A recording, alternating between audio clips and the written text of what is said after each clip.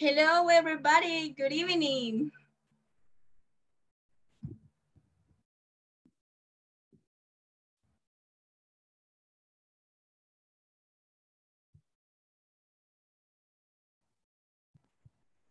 Hello, good evening.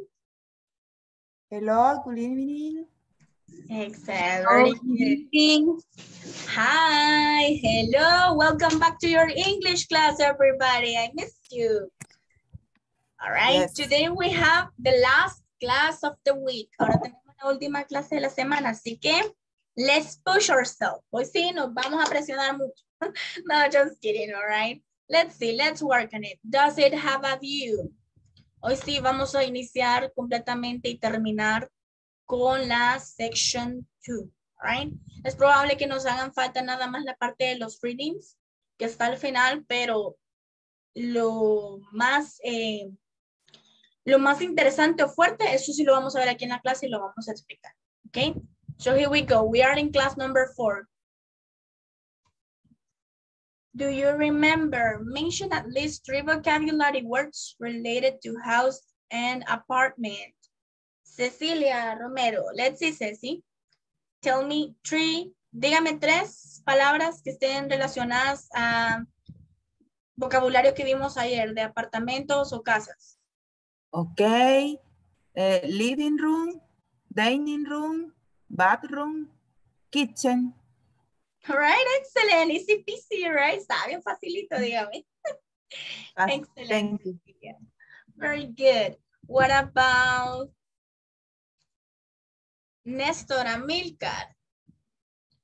Let's see, Nestor. Tell me 3 vocabulary words. Solo me va a dar 3 palabras relacionadas a el vocabulario de casas o apartamentos. Hi, teacher. Hi, good evening. Stays. Living room. Bedroom. Bathroom. Kitchen. Kitchen, excellent. Very good job. Let's check. Thank you. Let me go with Lorena Santa María, please. Jesus. No reconocía su nombre, Emma. All right. Let's see. Good evening. ¿Cómo le digo, Lorena o Good Emma? evening. Como usted desee. Okay, excellent. Emma, tell me 3 words, please, related to house and apartment. Bedroom, bathroom, garage, lobby, yard, living room, dining room, kitchen, hall. All right, excellent. You remember a lot of them. Yes. Very Easy enough. All right, now let me check, everybody. Regálenme un segundo, solo voy a conectar mi cable de internet porque me puede fallar el internet y no los quiero dejar en medio de la clase, right? Give me 1 sec.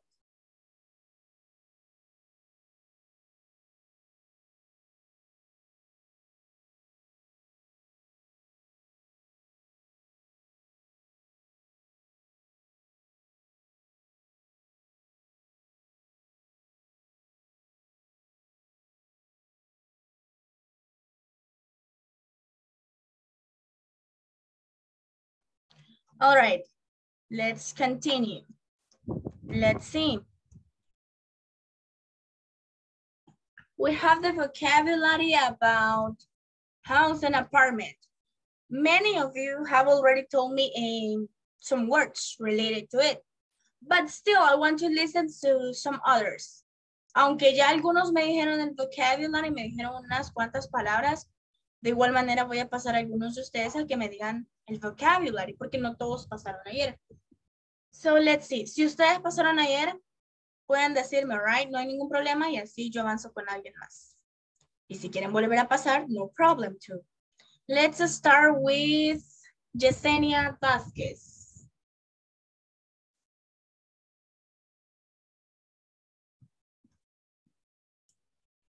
Hello? Hello, good evening. Good evening. Yesenia, ¿usted me dijo este vocabulary ayer o no? No. Okay, action. Okay. House. First floor. Dining room. Kitchen. Laundry room. Living room. Stairs. Yard. Garage. Closet. Bedroom. Bathroom. Home. Stairs. An apartment. Bathroom. Bedroom. Dining room. Living room. Closet. Kitchen. Elevator. Lobby.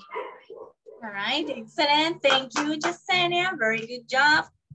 Let's go with Mairene. Good evening, Mairene. Good evening, teacher. Okay, honey, please tell me the vocabulary. Me regala el vocabulario. Dinner room, kitchen, living room, yours, laundry room, style, bedroom 1, bedroom 2, closet, bedroom 3, bathroom, style, garage, bedroom, closet, dining room, kitchen, elevator, living room, lobby. All right, excellent. Thank you, Mairene. That was correct. Okay. Now, everybody, let's move on to something else, right? Recordemos que ahora tenemos que ver toda la sección 2 para que ustedes se queden trabajando en ella. Así que veamos qué tenemos por aquí. Do you live in an apartment? Yes, I do. No, I don't. Estas son las preguntas que conocemos como yes or no questions, right? ¿Por qué se llaman así? Porque se responden con un yes or con un no. No es porque comienzan con yes or no. Y si se fijan, no brindan mayor información. Solo vamos directo al punto. Yes, I do. No, I don't. Do the bedrooms have windows? Yes, they do. No, they don't. What does Chris, no, sorry. Does Chris live in a house? Yes, he does. No, he doesn't. Does the house have a yard? Yes, it does. No, it doesn't. Ahora los voy a poner a ustedes a practicar. Let's see. René Portillo, you ask. Usted va a preguntar and Cecilia Rodríguez, you answer. Usted responde. Action. Okay. Do you like in the apartment? Yes, I do.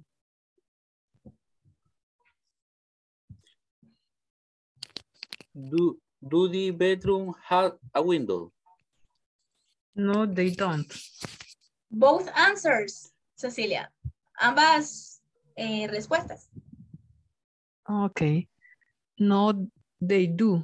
Yes, they do. No, they don't. Does Chris live in the house? Yes, he doesn't. No, he doesn't. Does the house have a yard? Yes, it does. No, it doesn't. That's correct. Thank you, guys. Let's go with Beatriz Campos. You ask Beatriz. Usted pregunta. And Mayra, usted contesta. You answer. Action. Do you live in the apartment? Yes, I do. No, I don't. Not. I don't, pardon. Do the bedrooms have a window? Yes, they do. No, they don't. Does Chris live in the house? Yes, he does. No, he does not. Does the house have a yard? Yes, it does. No, it does not. Exactly. No, it doesn't. Very good job. Thank you, guys. Now, everybody, como un paréntesis aquí, right? Esta palabra, no podemos decir apartment, porque entonces es casi como si lo dijéramos en español, apartamento, right? Tenemos que decir apartment. No tiene otra A, no tiene 3A, solo tiene 2. Apartment. Apartment, apartment. Let's check. Let's move on with somebody else. Vamos con una última pareja. Raquel Santos. You ask. Usted pregunta, Raquel Santos. And Juan José Pineda, you answer. Contesta. Action. Ok. ¿Cuál pregunta, teacher? Usted hace las preguntas y Juan José contesta. Cualquiera. Todas. Ok. Oh. Do you live in apartment? Yes, I do. Do the bedroom have windows? No, they don't. Does Chris live in a house? Yes, he does. Does the house have a yard? No, I doesn't. No, it doesn't. All right, excellent. Thank you, guys. Now, let's go to the practice time. Ya tenemos aquí, recuerdan ustedes la structure, ¿verdad? Estas son las yes or no questions. La estructura nos dice que utilizamos el do plus subject plus verb plus complement. All right? Y luego el question mark, el signo de interrogación. No nos olvidemos, for the pronouns I, you, we, and they, utilizamos el do o el don't. Claro está, no vamos a iniciar una pregunta con el don't, all right? No vamos a hacer eso. For the pronouns he, she, it, tenemos el does o el doesn't. Cuando les ponen aquí las opciones en negativas es por el hecho de que ustedes van a contestar con esas, right? Pero para hacer sus preguntas, utilizamos el do o el does, all right? Now, with that being said, habiendo dicho esto, let's go to practice. Let's practice. Ya les voy a poner esa otra guidance slide. Solo les quiero dar las instructions. Ya no voy a hablar mucho yo de las instructions. Ya no las voy a dar yo y voy a poner a leerlas a alguien. Alexis Hurtado, please tell me the instructions. Hi, Miss. Hello, good evening. Thank you.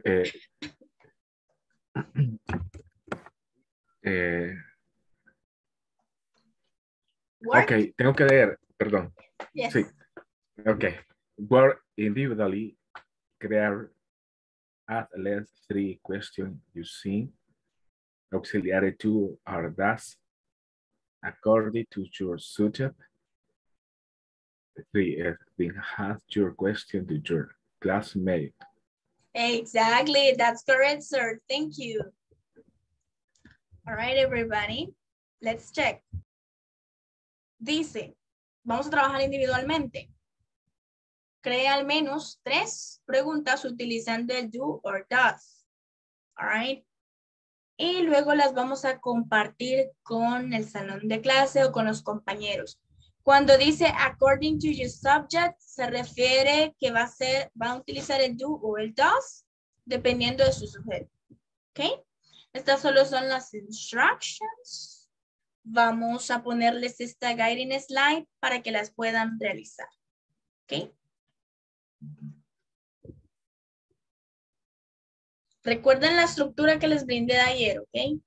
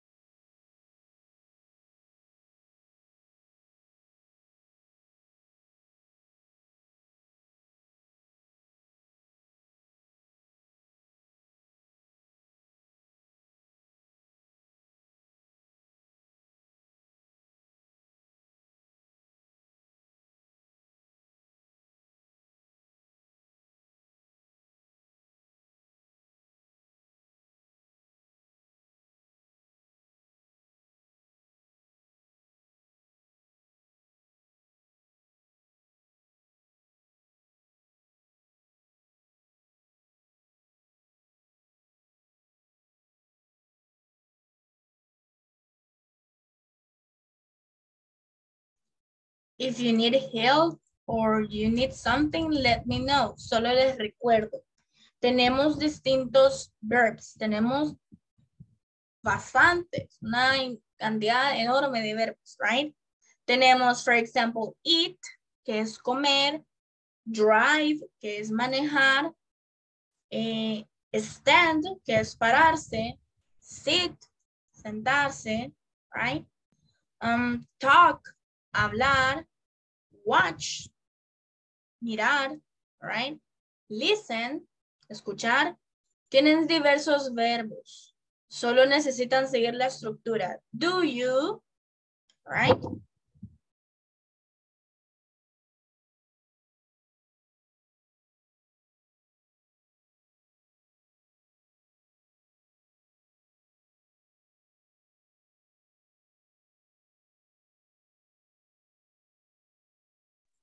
Finish, teacher.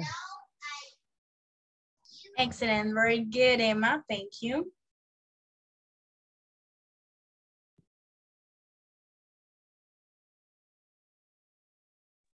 Finish, teacher. Finish, teacher. Very good, very good. We have more people. Let's see. Let's start with Emma. Emma, tell me your... No me las va a decir a mí. Se las va a preguntar a alguien mejor, right? Se las va a preguntar a... Let me check. Cecilia Romero, ¿ok? Usted le va a preguntar esas questions a Cecilia Romero y ella va a contestar ya sea con el do o el does, right? Action. Okay. Hi, Cecilia Romero. Do you have a car? Yes, I do. Does Cecilia want to dance at night? No lo entendí. Does Cecilia want to dance at to night? Dance, you know? Dance. Bailar? All Yes, right? I do. Yes, she does. En tercera persona, yes, she does. Yes, she does. All right. Very good. Thank you so much, Emma. Now, Cecilia, did you finish? ¿Terminó? Yes. Or no? Yes. Ok, usted le va a preguntar a Nerio. Please, Nerio, usted va a contestar las preguntas de Cecilia. Okay. Action. Okay. Do you like in a house? Do you live in a house? Do you live in a house? Yes. Okay. Yes, I do. Yes. Your house has a garage? Does your house? Yes, it's. It does. Ajá. Si ahí alcanza a leerle yo los labios a Nerio, all right? Recuerde, Cecilia, su pregunta está muy buena, all right? Solo agréguele el does, porque house equivale al sujeto it, all right? Recuerden que, does your house have a yard? Your house. Okay. Very good job. Thank you. All right. Let's see another one. ¿Algún otro voluntario que ya finalizó y quiere que le haga un check-in en esas questions? Mayra Romero. Action, Mayra. A ver, Mayra, ya le digo a quién le va a preguntar. Le va a preguntar a Yesenia Vázquez. All right. Y luego Yesenia le pregunta a Mayra. Action. Okay. Do you have a car new? A new car. Perdón, a new car. Perdón, repeat please. Do you have a new car? Yes, I do. Excellent. Another one, Mayra? Does she run for the park?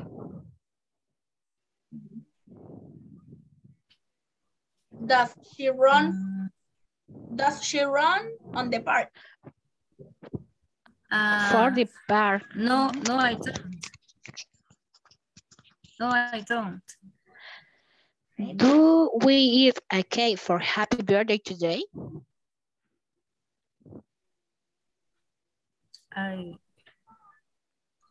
Ok, Mayra, that one. No se preocupe, Yesenia. Voy a hacer un paréntesis ahí en esa, Mayra. ¿Qué quiere decir? Let's check. Nosotros comimos como pastel por un cumpleaños hoy. Exacto. Pero no sé si lo formulé bien. Comimos es past, right? Algo que ya pasó. Entonces ese es simple present. Y ahorita estamos en present. Perdón, sí, nosotros comemos pastel, quise decir, por un cumpleaños hoy. All right. Entonces, puede figurarla así o formularla así. Do we eat cake? Eat cake. Okay. Do we eat cake for happy birthday today? All right. Yes, I do. Yes, we do, Yesenia. Porque ella utilizó el subject we. We, nosotros. Exactly. Entonces ahí va usted, pero tiene que utilizar el subject en vez de yes, I do. Yes, we.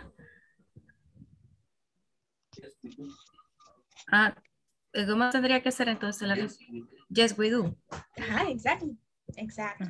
Siempre hay que escuchar everybody. Estos son muy claros, estos ejemplos son justo los que necesitamos, right? Ya no tanto con el I o do you, sino que ya utilizando el we o el they también son muy funcionales, como lo hizo Mayra, porque nos ayuda a entrenar más el oído todavía, all right? Ya no estamos utilizando el subject I, sino que lo cambiamos por we. Entonces en la respuesta también le ponemos el we. All right. Excellent. Thank you, girls. Ahora, Yesenia, usted le pregunta a Mayra. Okay. Do you work in a bank? No, I don't know. Do you have a dog?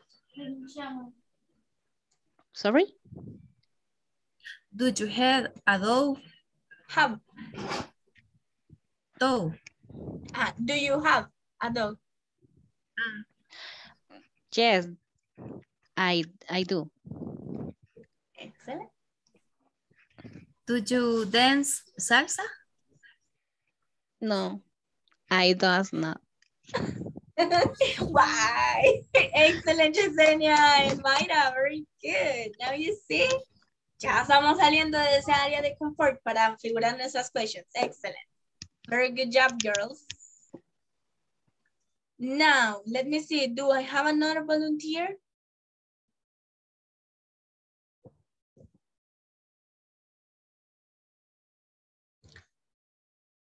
Mayrene, excelente. Ok, Mayrene, usted le va a preguntar a Marvin y cuando usted finalice de preguntarle y Marvin conteste, él le va a preguntar a usted. Okay. Marvin, do you have a fever? Do you have? Do you have a fever? Fever. Fiebre. Fever. Sí, fiebre. Do you have fever? It's okay. No, I don't.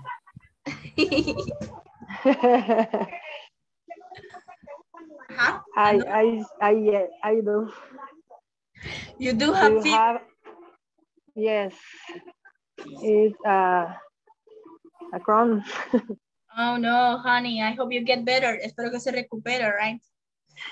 Thank you. First hour for it. Let's check another one, my excuse me. Yeah, do you have a son? Do you have a son? Está bien bonito. Son es hijo. Ajá, sí. Son, Dodger. No, yes. What, are you married? No. Yes or no? Do you yes, have I a son? do. Yes, I do. But Dodger, the hija, Dodger. No yet. All right, excellent. Very good. It's okay. All right, yeah, he's married. Do you like? He doesn't have son, right? It's okay. Do you like eating chicken? Yes, I do. Very good job. Excellent. Excellent. Ya ven, vamos fluyendo más. Ok, Marvin. My turn. Yes, your turn, sir. Number one. Do you like in a building? Bowling. Do you like? Do you like? Yes, I do. Bowling es boliche, Mayrene. Right? Yes, I do. Yes. Okay. Second, does the house have a yard? I don't understand.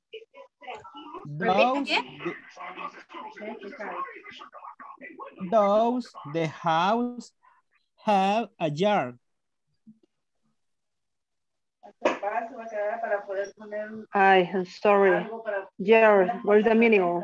Yard es patio. All right. Does house. Y notemos que yes, no yes, dice. Yes, I do. I have two. All right. Continue, Marvin, with the last one. Okay. Do you speak English? Yeah. Yes, I do. Yes, I do. Sorry. Yes, I do. All right, okay, excellent. no problem. ¿Saben qué? Excelente, Mayrene. Siento que se ponen nerviosos y los comprendo, right? Es totalmente entendible. All right. Now, in that one, Mayrene, en el caso de Marvin, que le preguntó, does the house have a yard? Si usted escucha, dice, does the house. No dice, does your house. All right. Entonces, ahí usted, si usted gusta, puede contestar, yes, it does, or no, it doesn't. Right? It's okay. Thank you. Excellent. Very good. De igual Thank you, manera, teacher. muchas gracias por estar presente, aunque esté enferma, Mayra. Excellent. Yeah. All right, guys, let's move on to somebody else. Let's check. No, we're going to finish over here with the practice. Let's see. We have new vocabulary, guys. Vamos a terminar ahí con la práctica, no porque me olvide de los demás, ni piensen mal, all right? Sino porque tenemos vocabulary, tenemos que practicarlo, tenemos una conversation y un tema que ser desarrollado. So let's see, we have, voy a poner el puntero. Armchairs. Armchairs. Stop. Curtains. No voy a decir curtains. No. Curtains. Curtains. Pictures. Clock. Bed. Lamps. Desk. Television. Sofa. Rug. Mirror. Refrigerator. Microwave oven. Microwave oven. Chairs. Dresser. Coffee table. Table and bookcase. Right? Ahora los pongo a ustedes. Let's see. Let me start with Alexis Hurtado. Okay, Alexis, tell me the vocabulary, please. Armchairs, stove, curtains, pictures, clock, bed, lamp, desk, sofa, television, rug, mirror, refrigerator, chair, microwave oven, dresser, coffee table, bookcase. That's correct. Excellent, Alexis. Thank you. Only, intentemos esta, Alexis. Curtains. Curtains. Current. All right. Okay. Curtains. Very good. Thank you. Let me go with another person. Carla Abrego. Okay, Carla, please tell me the vocabulary. Current, antes que lo olvide. Current, picture, clocks, lamps, bed, decks, room, television, sofa, esa sí no me acuerdo. Mirror. Mirror. No, sofá es la que no sé cómo se. Sofa, eso les quería comentar. Sofa. Okay. Thank you, Carlita. Sofa. Déjame, voy a decir eso.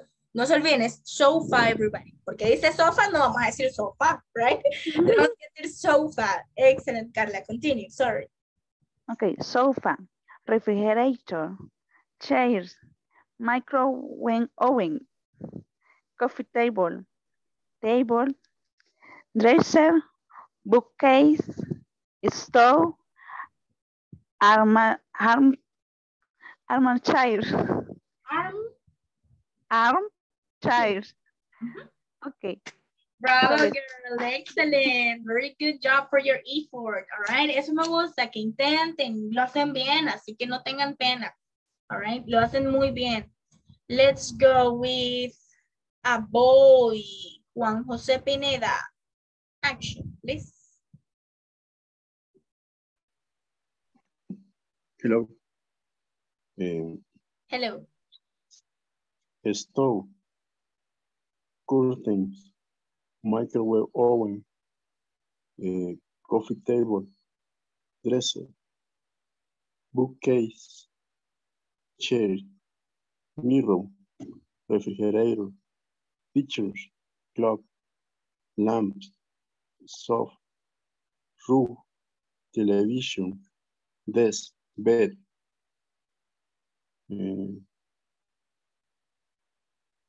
Creo que ya están todas. Yeah, only those. Excellent. Thank you, Juan.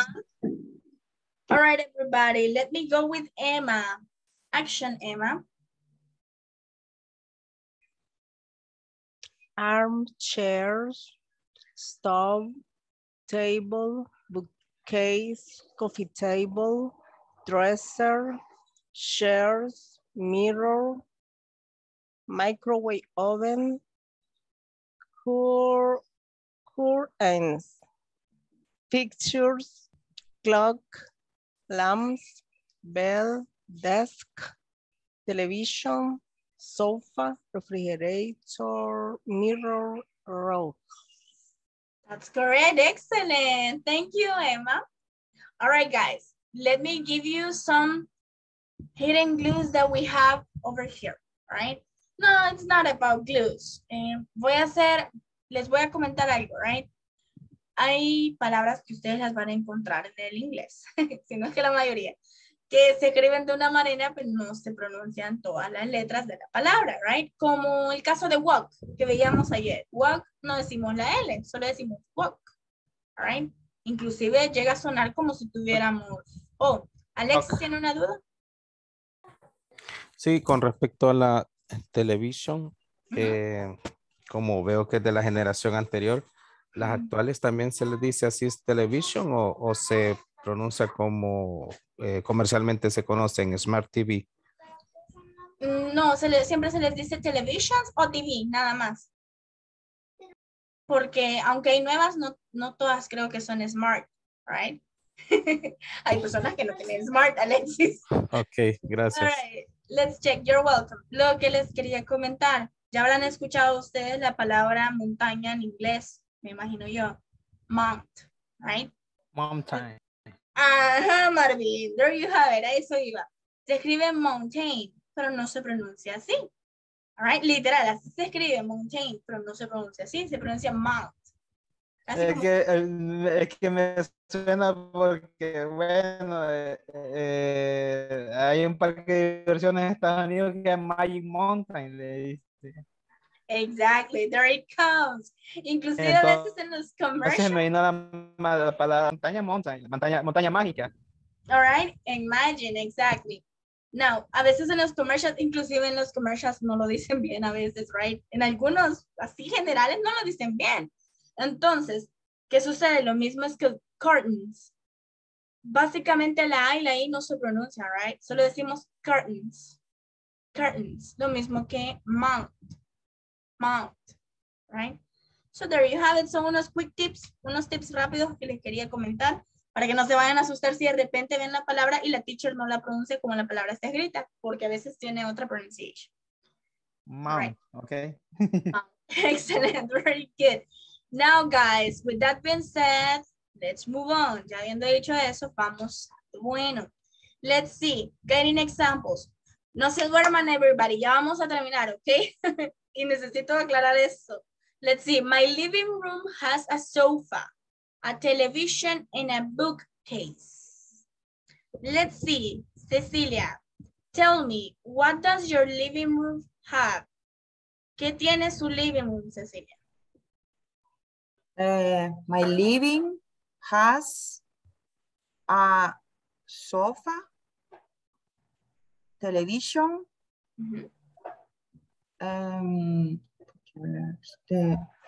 no sé, módulo, no sé cómo se dice. Bookcase. Mueble. ¿Oh? Bookcase. Bookcase. Ah, ok. Bookcase. Picture. Pictures, Picture. Clock. Clock. Clock. ¿Qué más tiene la sala? Flowers. Flowers, really? That's so cute. Excellent. Curtains, cortinas, ¿cómo se dice? Curtains. Curtains. Curtain. All right. Don't worry, Cecilia, no se preocupe. Entre más lo practique y lo escuche, más se le va a quedar. All right? Pero creo que finish. Finish, only that. Very good. Qué bonito. Yo ni reloj tengo. All right. Excellent, Cecilia. Very good. Calendarias. A calendar. Really? Okay. Imagine, I don't even have that one. We're still in January and I don't know even which month. Excellent, Cecilia. Very good. Thank you. Beatriz Campos, what does your living room have? ¿Qué tiene tu living room? My living room has a sofa, television, bookcase, clock, covering, ¿cómo es? Cortinas. Curtains. Windows. Table.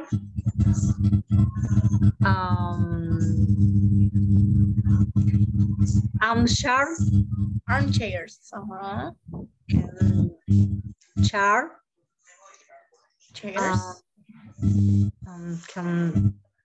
You don't have a sofa?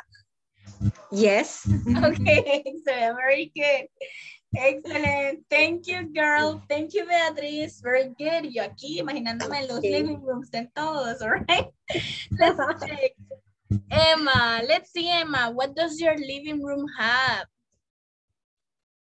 My living room has 2 armchairs, a television, coffee table, curtains,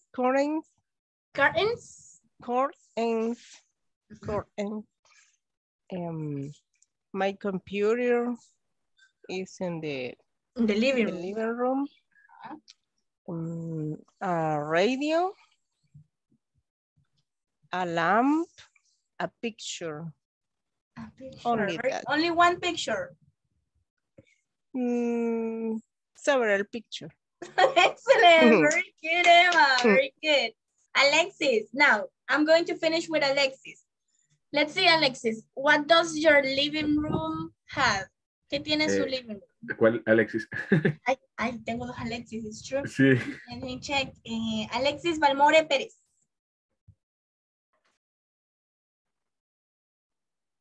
Your microphone, Alexis.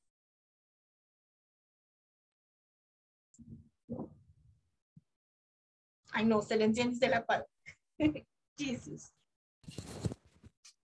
My living room has a sofa, a television, a broadcast, a windows,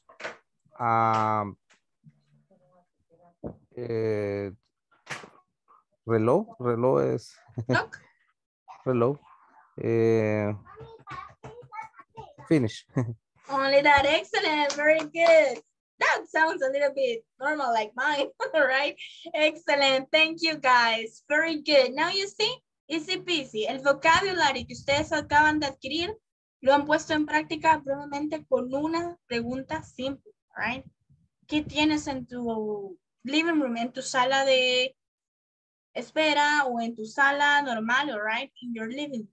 Eso significa. Así que ahí me lo utilizaron la mayoría de ustedes. Excellent. Let's move on. We're not gonna work on this one. Quiero que hagamos esta conversation. There aren't any chairs. Now, vamos a ver un tema que se llama there is and there are. All right. Ya les vamos a explicar un poquito, ya les voy a explicar un poco más de eso. Veamos la conversation. This apartment is great. Thanks. I love it. But I really need some furniture. Furniture es mobiliaria, right? What do you need? Oh, I need lots of things. I need lots of things. There are some chairs in the kitchen, but there isn't a table. And there's no sofa here in the living room. And there aren't any chairs. There's only this lamp. So let's go shopping next weekend. All right, se independizó, pero no tiene nada en la casa. All right, so that's basically, because she has chairs, but she doesn't have a table. Tiene las sillas, pero no tiene una mesa, all right? No tiene sillón, no tiene sofá, all right? So it's kind of sad. Let's check. I'm going to have Nestor Amilcar, you are Chris. Flor de María, you are Linda. Action. Hi. This part is great. Thank you. I love it. I love, but I really need some for time. What do you need? Oh, I need lot of things. There are some chairs in the kitchen, but there is not a table. There is no sofa here in the living room. And three are not a chair. There is only this blank. So let's go shopping next weekend. Excellent, bravo, very good. So, Mr. Let me check. Mr. Rivera, you're going to pay for the chairs and the table, right? Usted va a comprar la table. All right, you're going shopping. Usted va de compras with Linda. All right, excellent. Thank you, guys. Let me have Rene Portillo. You are Chris. Yesenia Vasquez. You are Linda. Action. This apartment is great. Thanks, I love it, but I really need. What do you need? Oh, I need lots of things. There are some chairs in the kitchen, but there isn't a table. And there's no sofa here in the living room. And there aren't any chairs. There's only this lamp. So let's go shopping next weekend. That's correct. Excellent. Thank you, guys. Now, Cecilia Rodriguez, you are Linda, and Alexis Hurtado, you are Chris. Action. Okay, this apartment is great. Thanks, I love it, but I really need some furniture. What do you need? Oh, I need a lot of things. There are some chairs in the kitchen, but there isn't a table. And there's no sofa here in the living room. And there aren't any chairs. There is only this lamp. So let's go shopping next weekend. That's correct. Yes. Excellent. Thank you, Jess. All right, let's see. Juan Jose Pineda, you are Chris. Jasmine, you are Linda. Action. Okay. This apartment is great. Damn, I love it about. It really needs some furniture. What do you need? Oh, I need lots things. They are sunshine in the kitchen, but they isn't a table. And there's no sofa here in the living room.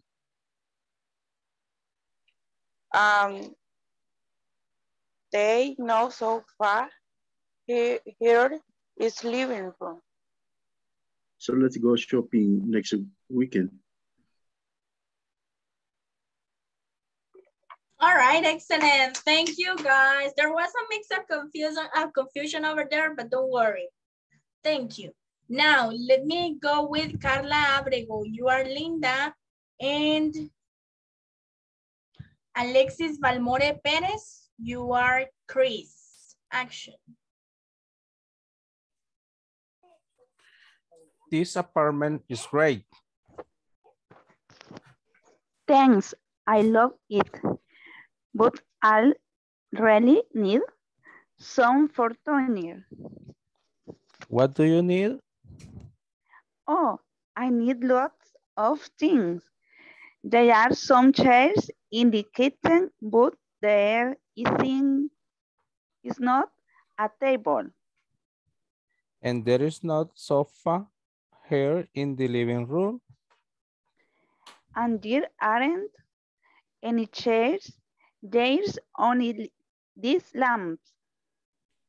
So let's go shopping next weekend. That's correct. Okay. Excellent. Thank you, Jess. Okay. Let me see, guys. Les ayudo con esta word a todos, all right? Porque a todos nos cuesta, no se preocupen. Furniture. Furniture. Furniture. All right? Es un poco difícil porque tenemos la U, pero no la estamos utilizando. All right? Furniture. Furniture. Furniture. Now, you just need to practice with it. Yo sí les voy a ser bien honesta. En este campo, lo más que se puede hacer, luego de que el docente lo repite unas 3 o 4 veces, como acabo de hacer, es que ustedes traten de repetirlo también, right? Y a algunas personas les funciona. Yo ya he tenido personas en el curso que les funciona mucho copiar como ellas le escuchan, right? Si saben cuál es el correcto, ¿verdad? Si saben cuál es la escritura correcta, pero les funciona también copiar como un sound, como un sonido que ellos escuchan.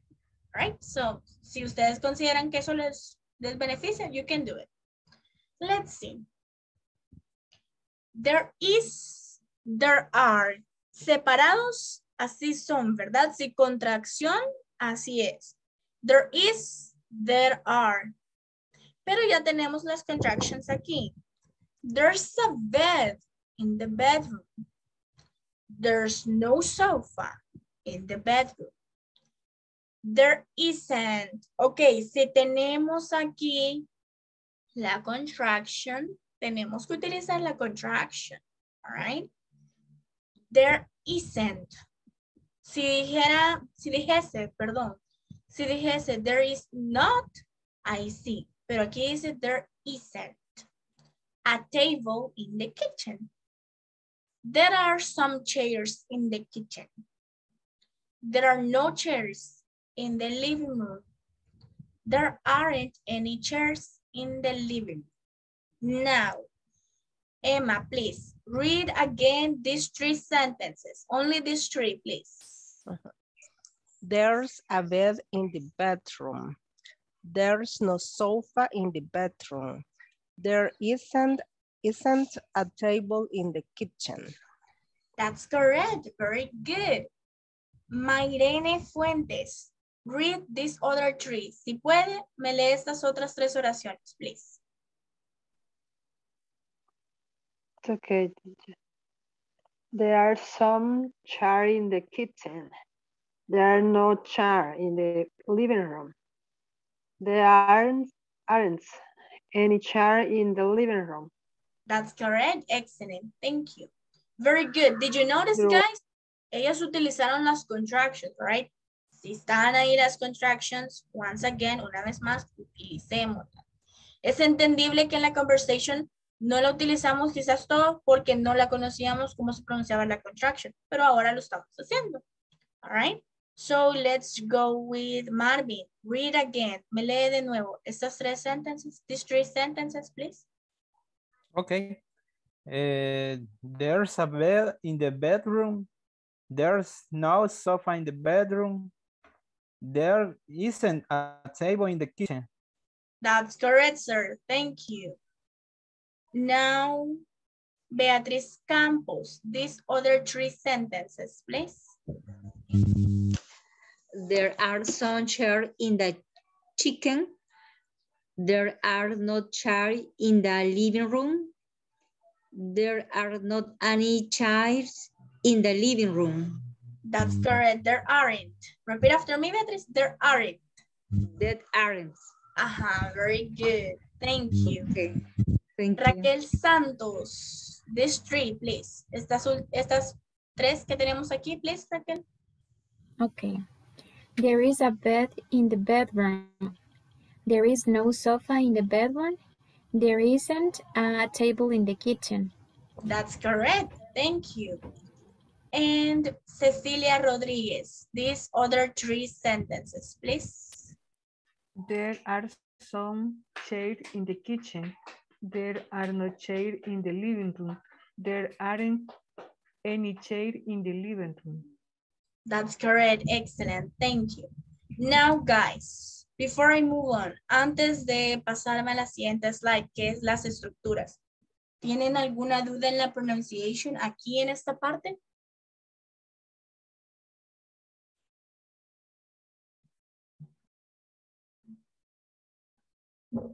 No. All right, let's move on. Vamos con las structures. Yo voy a leer una vez las structures. Estas, copienlas, los que tienen el notebook, el cuaderno y quieren tener sus anotaciones, copy this, all right? Les va a funcionar mucho.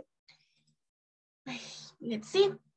Voy a decir las structures. Listen carefully. Escuchemos cuidadosamente y atentamente. Porque luego me las van a decir ustedes.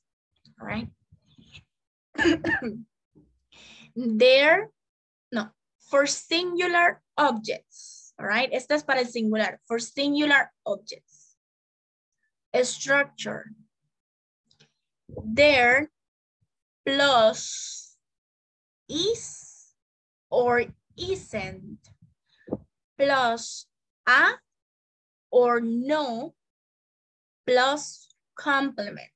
Ustedes ya saben que la pleca significa or, ¿ok? Es decir, pueden utilizar a o no. Literalmente la palabra no. Luego tenemos for plural objects. Para los plurales.